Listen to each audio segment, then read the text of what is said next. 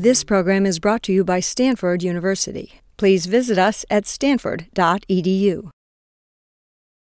Good afternoon. My name is James Jordan, and I am the Manager of Diversity Outreach for the Stanford Alumni Association. And I want to welcome you all back to campus, to alums, and for staff and faculty. Thank you for attending this very special occasion.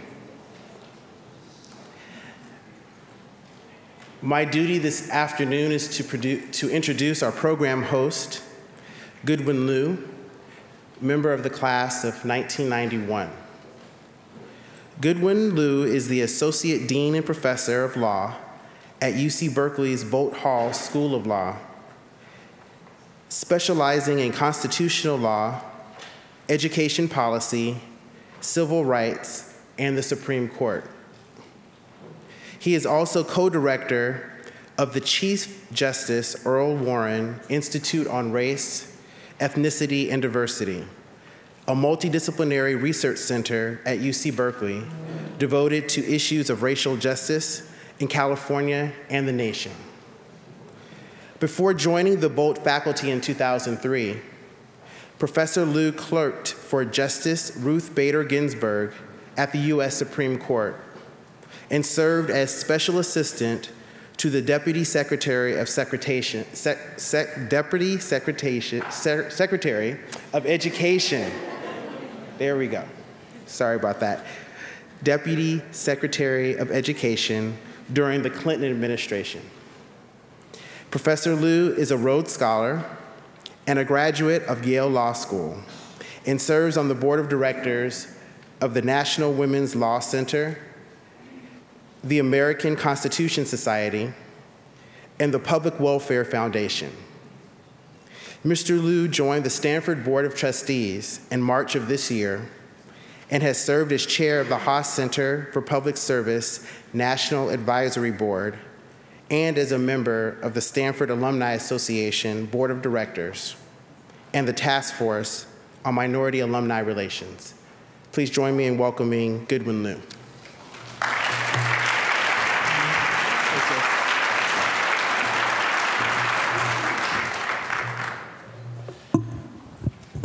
Thank you, James, for the nice introduction, and good afternoon.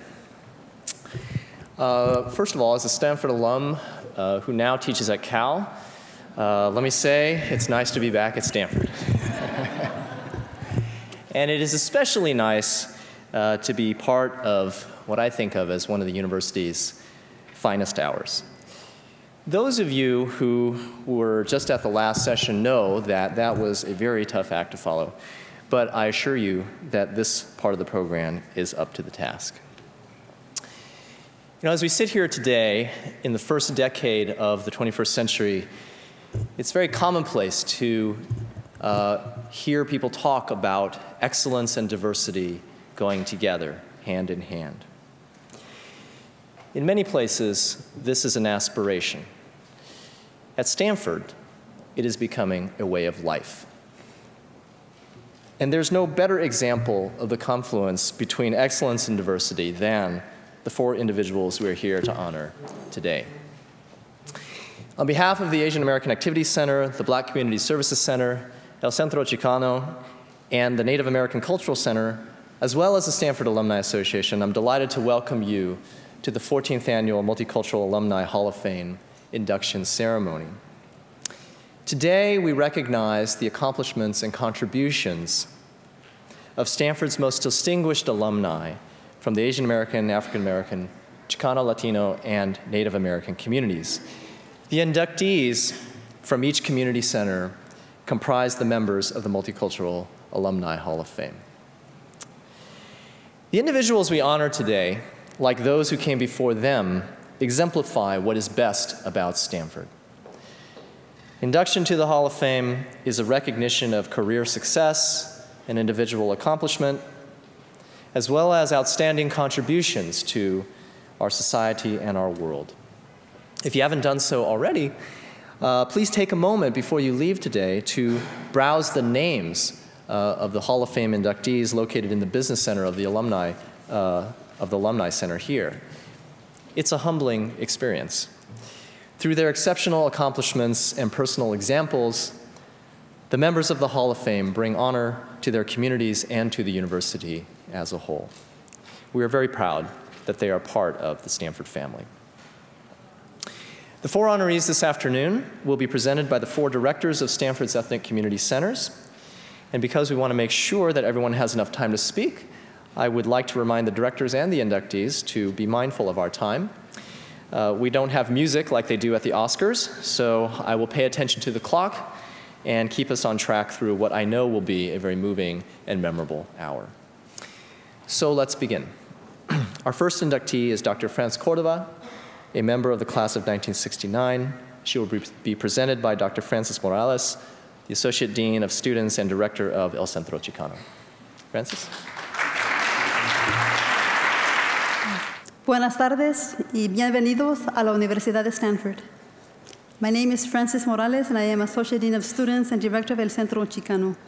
It is an honor to say a few introductory remarks about El Centro's inductee to the Multicultural Hall of Fame. Dr. Franz N. Cordova has served as the 11th president of Purdue University since July 16, 2007, and is the first woman to ever lead the university in its 140-year history. Prior to joining Purdue, Dr. Cordova served as chancellor at the University of California, Riverside from 2002 to 2007. She was the first Latina woman to lead a UC campus. Dr. Cordova was also a distinguished professor of physics and astronomy at UC Riverside. An internationally recognized astrophysicist, Dr. Cordova also served as professor of physics and vice chancellor for research at UC Santa Barbara. Before joining UC Santa Barbara in 1996, she was the chief scientist at NASA from 1993 to 1996, serving as a primary scientific advisor to the NASA administrator and the principal interface between NASA headquarters and the broader scientific community. Dr. Cordova is the oldest of 12 children. When asked about a favorite childhood memory, Dr. Cordova recalls singing the family fight song on summer driving vacations. The song identified each of the 12 siblings so that the family could see if anyone was missing.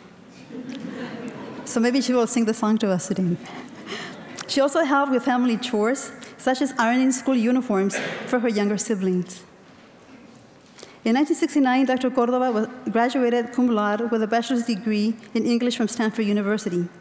Dr. Cordova conducted anthropological fieldwork in a Zapotec Indian pueblo in Oaxaca, Mexico. When asked about her favorite Stanford memories, one of them was practicing rock climbing with other women friends using door jambs at Story House. And she still enjoys rock climbing these days. 10 years after graduating from Stanford, Dr. Cordova earned a PhD in physics from the California Institute of Technology.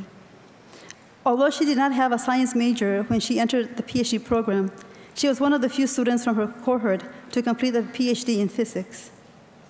You may ask, how does one go from an English major to a PhD in physics? Dr. Cordova had an intense interest in physics as a young child, but was not encouraged to pursue a career in science. Her parents had not heard of Stanford when she got accepted. After watching the news coverage of the first landing on the moon by Neil Armstrong, and later a documentary about the discovery of neutron stars, Dr. Cordova went back to school and earned her PhD in physics. Dr. Cordova balances several priorities in her life. One of these is her family. She is married to Mr. Christian J. Foster, a science educator at Purdue.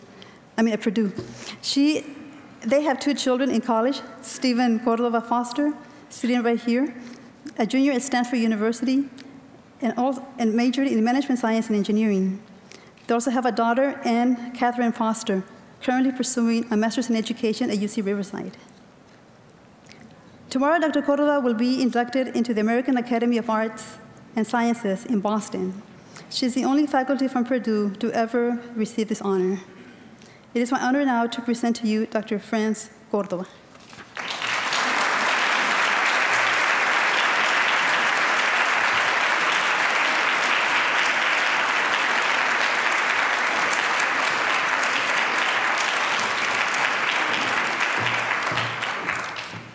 Thank you very much for that wonderful and generous introduction. And And good afternoon, everyone.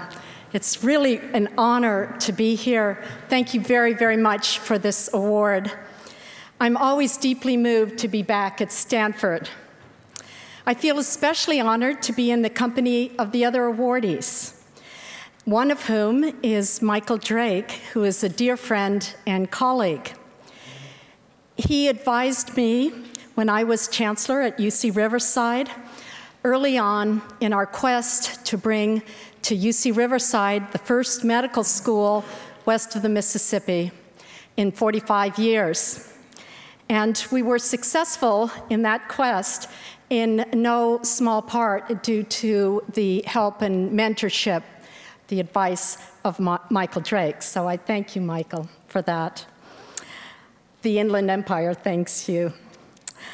It's humbling to note the previous awardees, many of whom I know personally. They comprise a formidable group of role models. Probably none of us, certainly not I, would have thought when we were ordinary students on this beautiful campus a long time ago, doing our studying and our playing and hitting the books in the stacks, enjoying the nightlife, that we would ever be a role model ourselves. I don't think there's any greater honor than being acknowledged by your own campus, because it says that you didn't turn out so badly after all. As Francis Morales said, with me are my husband, Chris Foster, who has been a tremendous support and a wonderful friend for 24 years, and our son, Stephen, a junior at Stanford. It's very special to have my child see my alma mater through his eyes and experience the extraordinary teaching and the high quality of friendships that I did. It gives us a bond that transcends the time since I was a student on this campus. This award has to do with accomplishment, but it has a lot to do with identity, and so I wanted to just briefly say a few words about identity. I never heard the word Latino growing up. I was just another child from a large family in Southern California, as you heard, the oldest of 12 children, who babysat a lot of younger siblings and studied hard because I really liked learning. All I ever wanted to do was explore new things and places. I was the first girl from my high school to be accepted to Stanford, and my parents had never heard of it. While a student, I studied in Italy at the Florence campus. I did research, as you heard, in Mexico. I visited and wrote about Israel as a college guest editor of a New York magazine. I thought of myself as a contemplative vagabond. I became a department head at Penn State, chief scientist of NASA, vice chancellor for research at UC Santa Barbara, all without the word Latina being associated with me. It was the time. And then in 2002, I was named chancellor of UC Riverside, and the LA Times ran a headline with Latina named chancellor of Riverside campus. I had maybe expected something like former NASA chief scientist to take helm at UC Riverside. Yet California's demography had changed since I was a young girl. Immigration had changed its face, and its ethnic identity had become important to many who wanted a voice. I felt fortunate to be at UC Riverside, the most diverse of UC's 10 campuses. And over the years, I learned a lot from my students about the aspirations, culture, and sociology and politics of race and identity and ethnicity. My main goal there was that all students, regardless of background, would be equally successful. And I believe that this is what UC Riverside has achieved. That's what the statistics on retention and graduation show that it has achieved. I read that in Barack Obama's book about his father, he had a conversation with an African historian whose daughter spoke many languages. The historian finally gave up trying to teach her daughter to speak her African language properly, saying, "I'm less interested in a daughter who's authentically African than one who is authentically herself." I think that captures my own quest perfectly, a search for an authentic identity. I answer to many names: Latina, soccer mom, university president, wife, astrophysicist. Yet none completely describes me. I'm not a role model for all Latinas, just as I'm not a role model for all soccer moms or all university presidents. I am what I've always been, which is a person who is exploring new ideas, new places, new ways of trying to synthesize my experiences, my knowledge, and my dreams. That is my identity. Thank you for recognizing me.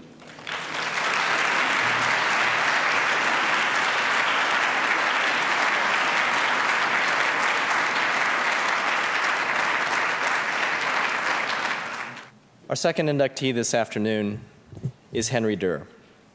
Henry received his bachelor's degree from Stanford in 1968 and returned to Stanford for his master's degree in 2000. I'm especially pleased to see Henry get this award, as I remember very fondly he was an important friend and mentor to me when I was a student at Stanford. He'll be presented by Cindy Ng, the Associate Dean for Students and Director of the Asian American Activities Center. Cindy?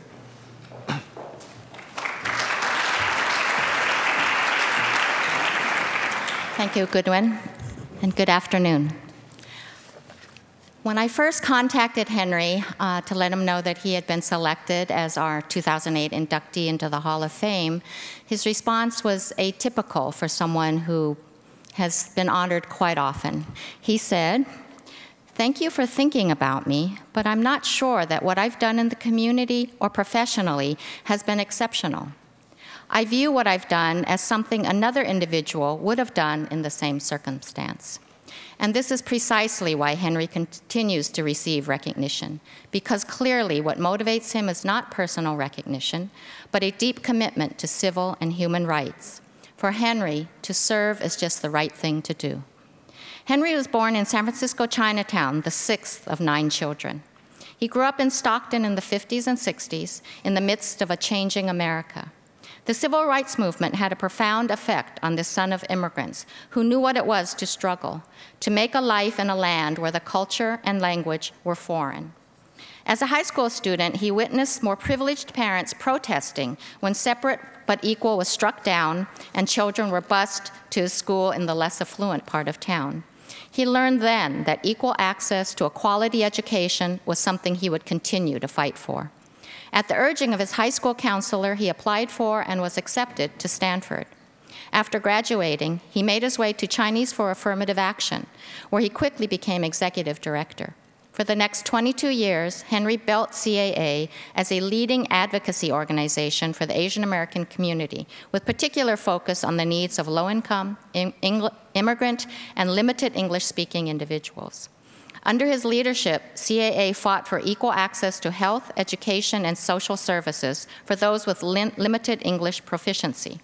Bilingual ballots in San Francisco, increased hiring of Asian Pacific American police officers, bilingual 911 operators, and the passage of the Equal Access to Services Ordinance to ensure services to non-English speaking San Franciscans are just a few of CAA's successful initiatives during Henry's tenure.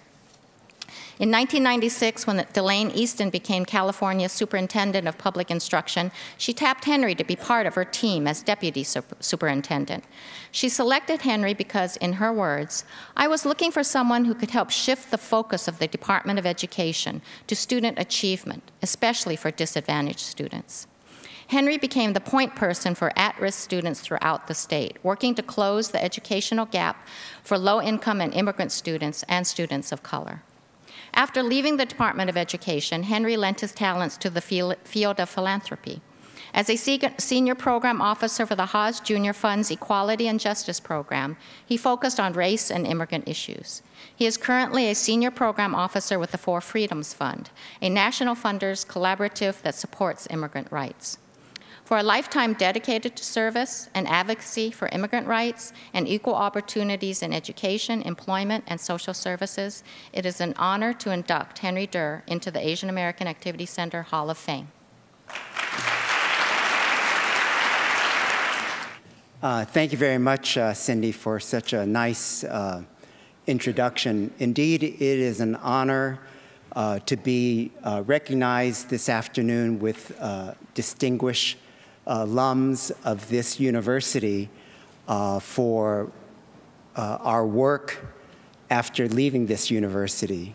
I have to admit that during my undergraduate years here at Stanford University, I had a very mixed experience, to say it generously. It was a very turbulent time. The war in Vietnam was a major challenge for those of us on this campus. And also, during my undergraduate years, there was no ethnic or racial consciousness on this campus. You could literally count the number of racial minorities on a couple of hands. And I remember very well that after the year that I came here in fall of 1964, the following year was really the first major effort by this university to include African American students. And it was a very telling time because the terminology, the consciousness may have resided in some of us individually, but it was not acknowledged or talked about in a very broad way here on this campus. So it was a time of learning, but also trying to find out who we are, what we wanted to do, and how we could make a difference. So it was not unusual for those of us who were not affiliated with the student organizations that existed at this time, that we would gravitate to a protest rally by Kenny Washington and others about the lack of black studies here on campus.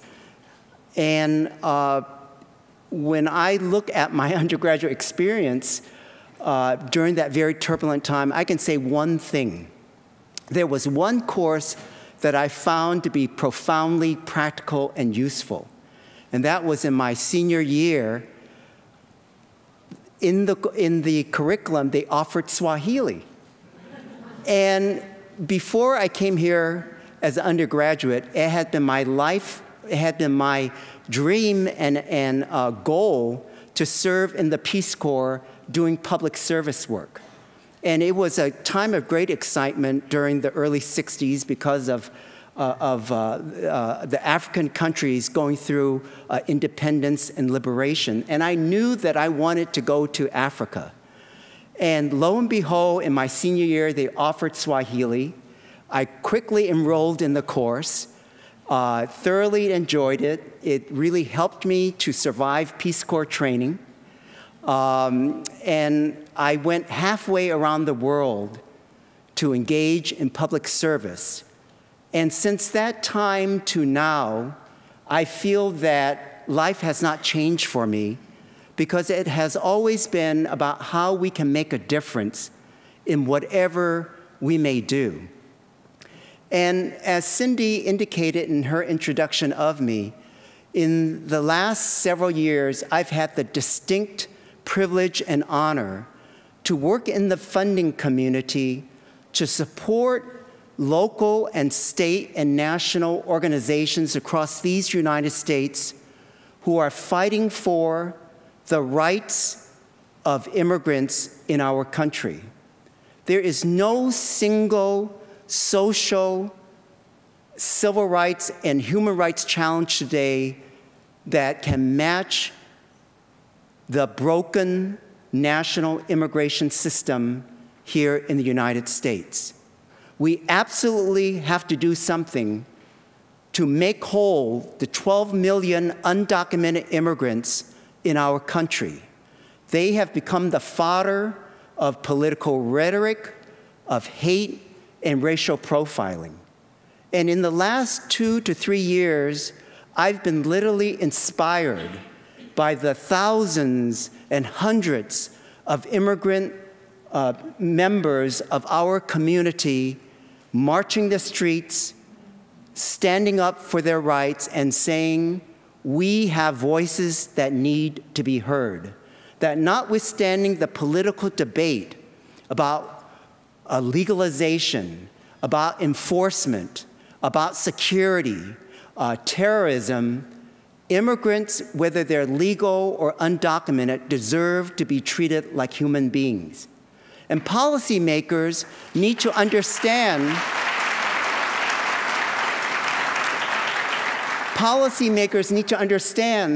that in DC, they can talk about all these policies and building a 700-mile wall, and they, in the meanwhile, forget that there are real people, real communities that live along the border, that have taken great strides to sacrifice, to come to this country, legal or otherwise, because they want to take care of their families. And just earlier this week, I had the privilege to be in El Paso, Texas, visiting the border area. And that community is united in its opposition to the wall. They are united to say that people needed to be treated with dignity and respect. And it is to their credit that state, local, federal officials, and even the police are united that local law enforcement should not enforce immigration laws. It's those voices that need to be heard. And I'm really privileged, and I feel like 40 years ago that I'm surprised that I still have the same level of enthusiasm and energy, because when you listen to the voices of people who have been disadvantaged, they want to be heard, and if we give them an opportunity to be heard, they will speak with great confidence, eloquence, and passion about their lives, their families, and their dreams. So I thank you very much for this recognition, because I really don't feel that I've really done anything particular, because in working with people in the community, I feel that I have the privilege to learn something new every day, that it's our job to make sure that the powers to be, the policymakers in DC, hear the voices of the people so that we have a better America today and tomorrow. Thank you very much.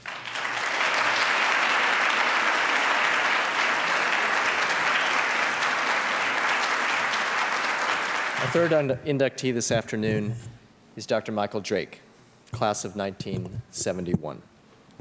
He'll be presented by Jan Barker-Alexander, Associate Dean of Students and Director of the Black Community Services Center. Jan?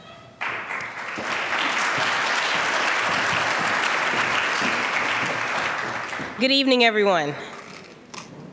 Good evening, everyone.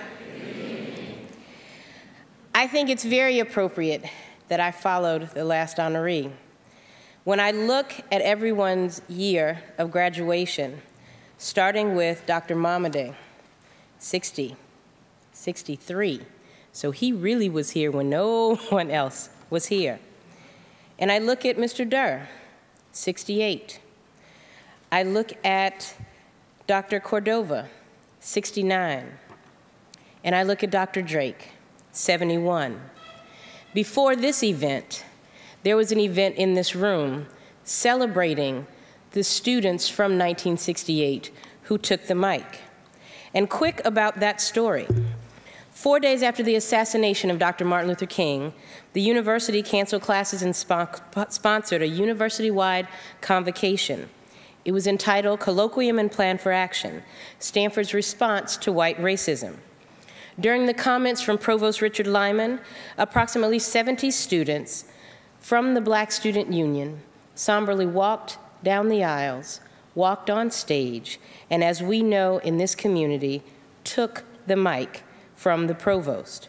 They then issued 10 demands of this institution concerning its responsibility to Black students and other minority students at Stanford. It is very fitting that we are in this room today, but after that program, to see what Stanford and what people who have attended Stanford have accomplished. I think that I'm very struck by Mr. Durr's comments because he called out the names of people who were pushing the envelope, and we can all see that you are truly pushing the envelope in this country at this time, and we thank you for that.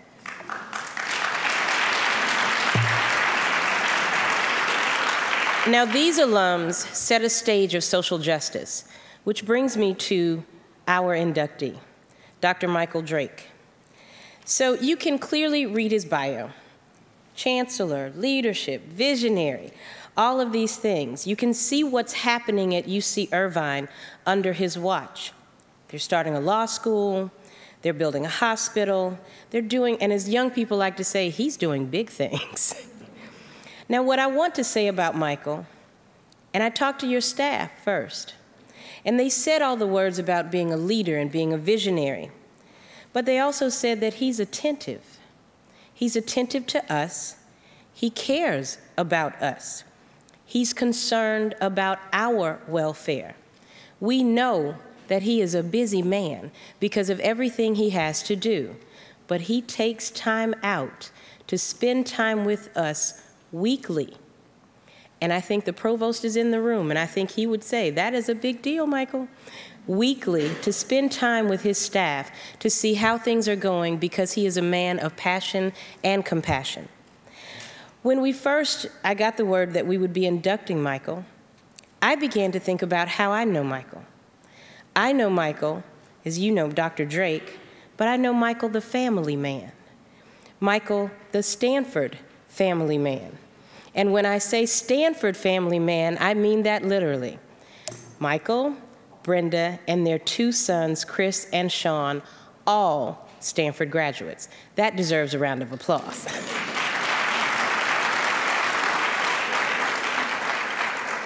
Now, I want to also mention the other part of Michael that I've come to learn, that I've come to know, and that would be Michael the romancer.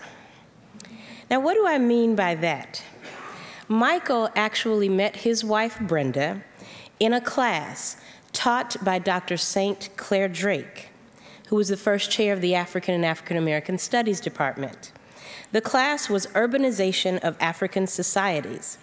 So to the students in the audience, here is proof, scholarship, academics, and romance do connect in some way here at Stanford University. Michael, the family man, the Stanford family man. Michael and Brenda have been consistent in their support of Stanford, whether it's been through the Parents Board, hosting admissions receptions, volunteering at events, and other boards. But what I remember most, Brenda and Michael opened their home to the Black Community Services Center for one of our very first fundraising events because they understood where we sat in history. They were very supportive of us in that drive. Now, I will say this about Michael. His love for this institution is evident.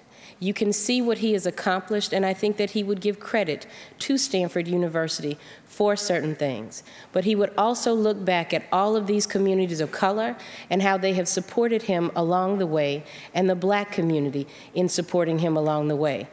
What I respect about Michael is he also turns it back. He knows that he too supports the community now that supported him. I'd like to present to you Dr. Michael Drake.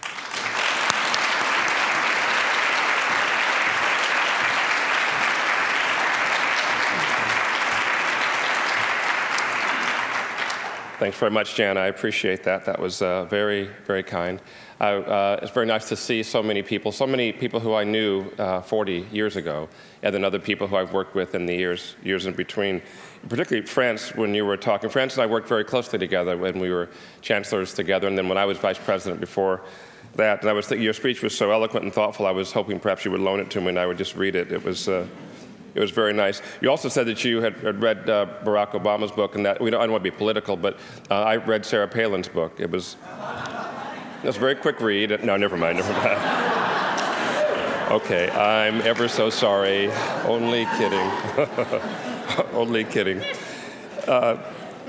So a few things I have been thinking about today, actually, and I'd like to share for the moment. First, thanks very much to the Black Community Services Center and for everyone for supporting this event and many other events that take place here on the campus. I've been to this room many times.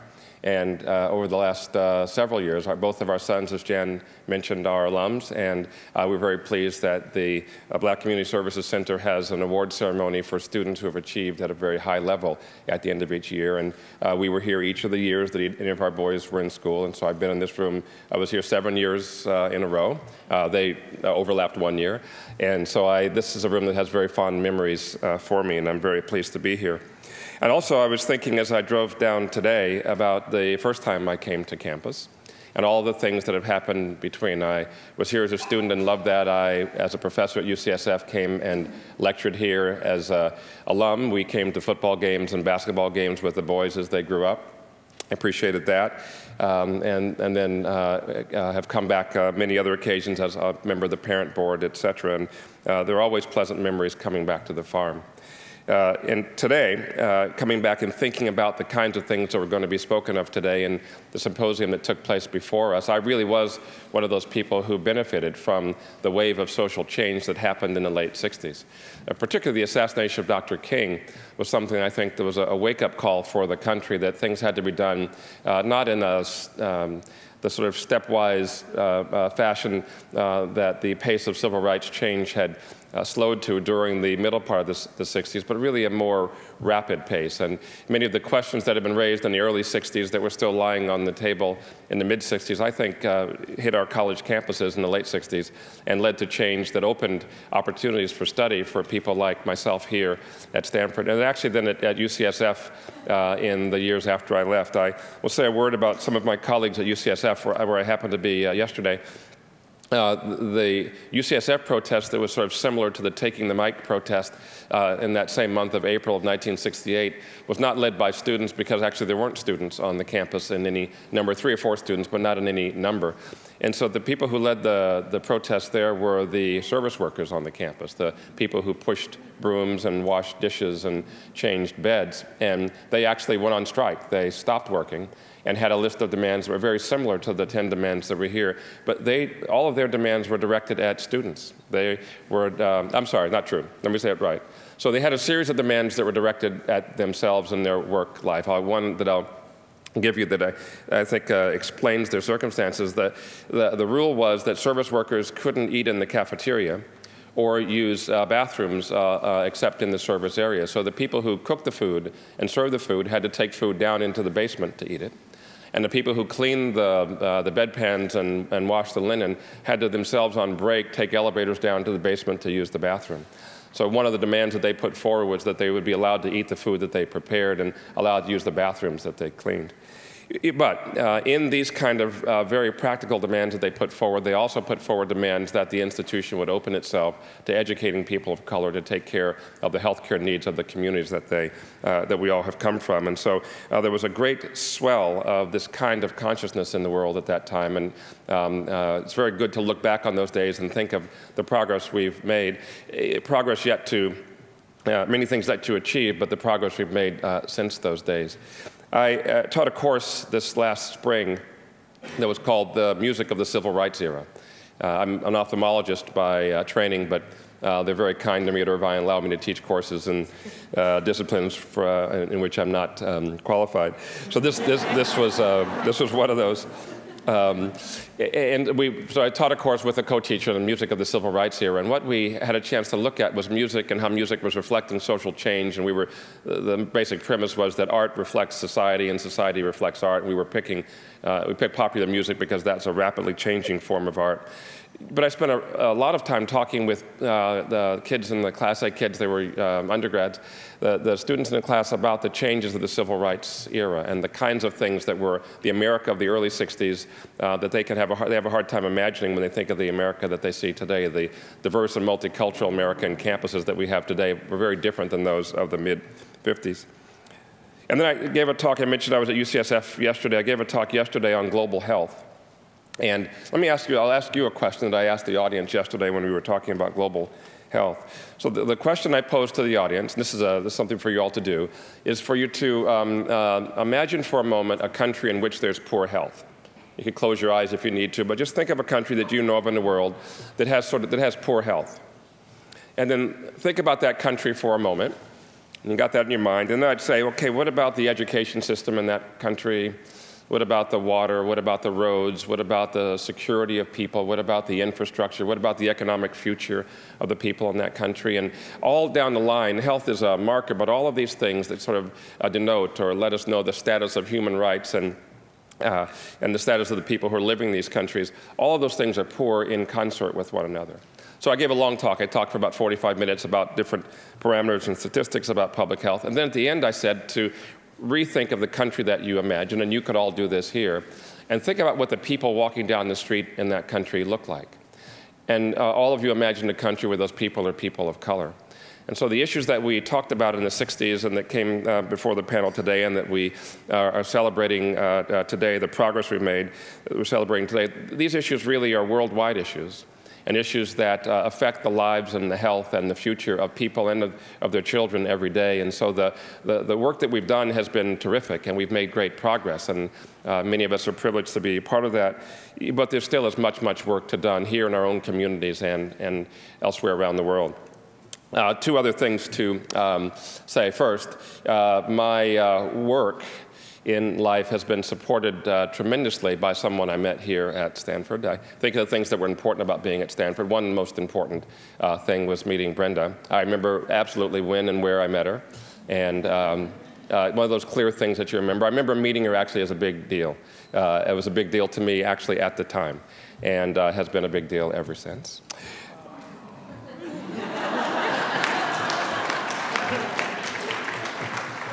I'm sorry, they told me I had to tell the truth, and so I'm doing my best. So I just wanted to make sure to take a moment to acknowledge Brenda and the support that she's given to me and to our children as they've grown into young men. I'd like to also mention Panya Lyons, another Stanford grad who's here today, and so we have a whole row of Stanford grads. It's a great thing. And then I'd like, when Henry was talking, I was thinking about the work and what we're doing, what the point of it all is, and it reminds me of something I'd love to share to groups. It's a very short poem that I think helps to describe how we maintain enthusiasm. I was asked by one of my former residents yesterday in the talk, was I as optimistic and enthusiastic today as I was when I was an intern 30 years ago? And I said mostly, and that's because of something that I think is a poem that kind of describes what makes this work so exciting and makes it such a privilege. And it's a poem by Tagore, the Indian poet from the 19th century. It's very simple, and it is, I slept and dreamt of joy. I awoke to find a life of service. I lived my life to learn that service is joy. Thank you all very much. Our fourth inductee this afternoon is Dr. Scott Momaday, who received his MA in 1960 and his PhD from Stanford in 1963. He'll be presented by Winona Sims, Associate Dean of Students and Director of the Native American Cultural Center. Dr. Momaday is unable to be here today, and Dr. Kenneth Fields, Professor of English here at Stanford, will accept the award on his behalf. Winona?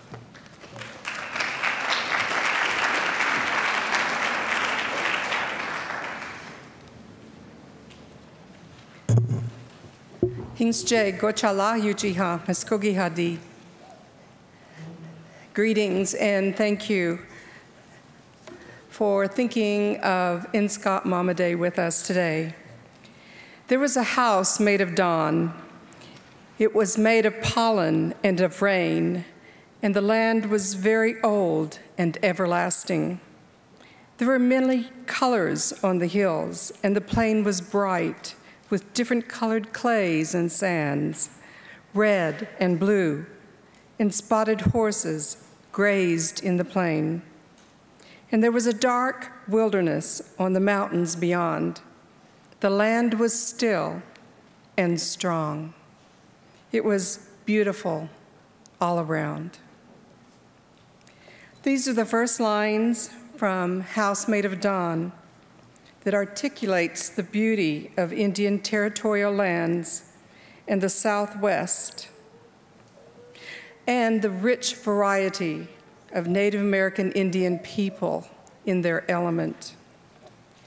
In 1969, when N. Scott Momaday won the Pulitzer Prize for Housemaid of Dawn, the elation in the hearts of Native American people everywhere, and especially in the hearts of those living in Oklahoma, soared to the heavens.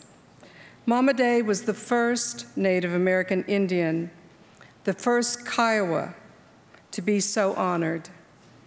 And he will remain to many of us a hero and an encouragement to all those who aspire to write of their Native heritage and the all too frequent conflicts of living in more than one culture. The Kiowa word for N. Scott Momaday would be Segi, which means uncle, which is an honored title. His list of accomplishments are numerous. He graduated from the University of New Mexico in 1959 with a BA. He remained there to teach on an Apache reservation. He received his master's in 1960 from Stanford, his PhD in 1969. He's been on the faculty at the universities of California, Santa Barbara, and Berkeley, and Stanford, and the University of Arizona. In 2007, he became Oklahoma's 16th Poet Laureate and recipient of the National Medal of Arts and National Humanities Medal. He is the founder and chairman of the Buffalo Trust, a nonprofit foundation for the preservation and restoration of Native American culture and heritage in the American Southwest, Oklahoma, Alaska, and Siberia. Most recently, Dr. Momaday served as one of the faculty leaders of the Stanford Alumni Association's Trans-Siberian Rail College Tour. I would now like to yield the rest of my time to Dr. Ken Fields, who will accept on behalf of Dr. Momaday, who could not be here today due to a great and deep loss. I give you Dr. Fields.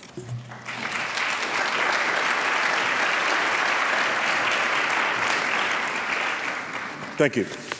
It's an honor to be asked to accept this award for Scott Momaday, who is a former colleague and an old friend, and one of the most famous, justly famous writers on the planet. I've known Scott for 45 years. I knew his wife. I know I don't look that old. Thank you. I knew his wife, Barbara, for nearly as long. She died about 10 days ago or 2 weeks ago. Or Scott would be here, I know. I thought I'd bring him to life a little bit by a couple of stories. One now is sort of in the oral tradition. It's not clear if it happened, but I believe that it did. I know that Scott was here at a certain point when Ken Kesey was here, and they were doing a reading together, and Kesey was reading from what became One Flew Over the Cuckoo's Nest, a wonderful book, and he said rather flippantly, I want to read you a passage about a crazy Indian, and Scott got up and to read from his, I don't know what he was reading from, maybe his poems, and he said, well, I'm an Indian, and I'm not crazy. So that was Scott. At least he wasn't crazy that night. I heard him in a reading here at Stanford a long time ago during the question period, and you always get strange questions in the question period. You know, you just hold your breath, and some young student said, "What does it feel like to be an Indian with a PhD?" And Scott said, "Well, it feels pretty good." "Oh, some days better than others, you know how it is." That's really Scott. He talks in one of his great books about the sense of play, and he's a very grave man, big man with a great big voice, but he has that sense of play as well. When he was here at Stanford, too, he was asked to come out and speak to some little kids. I think maybe it was a school in East Palo Alto, and it could have been a kindergarten or preschool. And he started by, all the kids were sitting on the floor waiting for him to talk, and he said, "I'm going to tell you a story that's very old. It goes back to a time when dogs could talk." And the little boy on the floor said, "Oh, those were the days."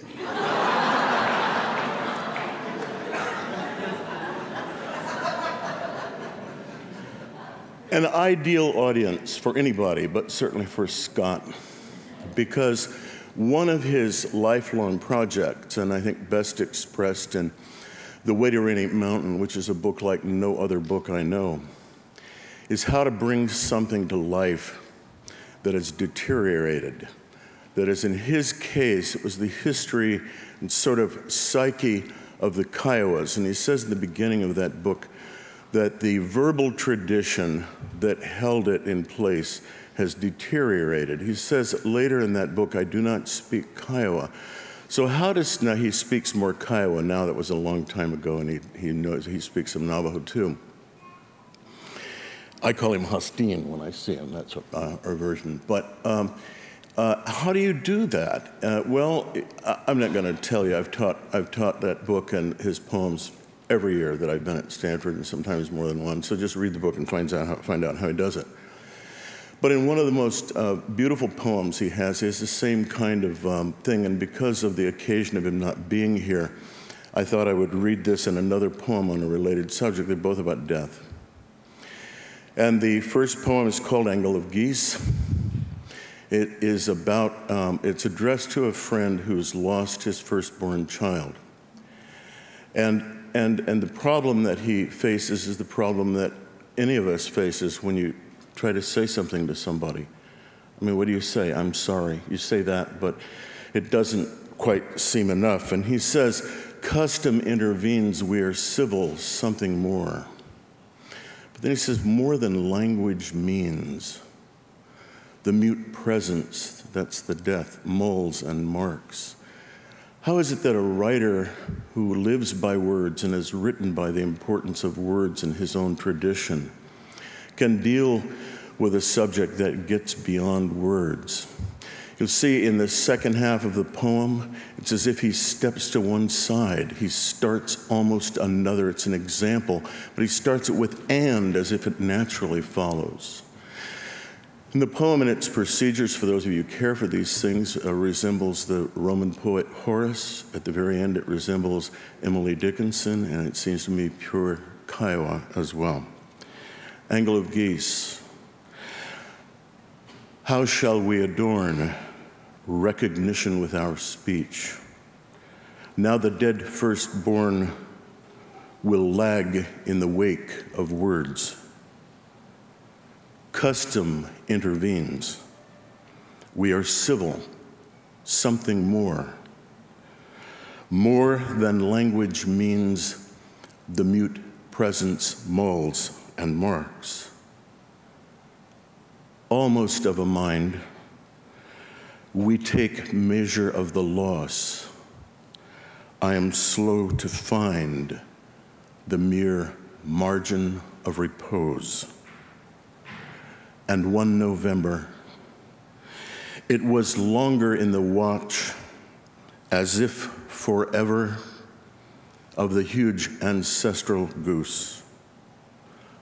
So much symmetry, like the pale angle of time and eternity. The great shape labored and fell. quit of hope and hurt. It held a motionless gaze, wide of time, alert on the dark, distant flurry. I'm going to end with that one. Thank you.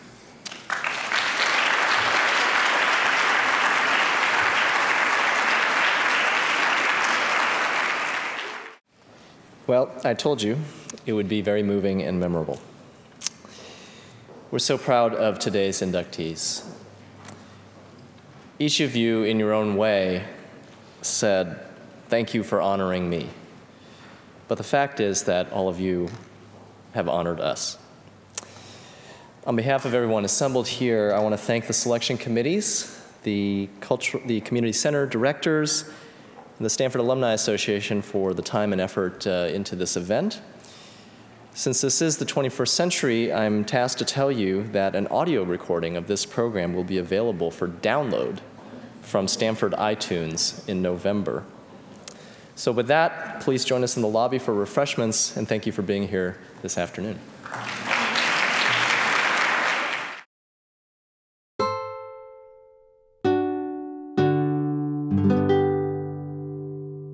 The preceding program is copyrighted by Stanford University. Please visit us at stanford.edu.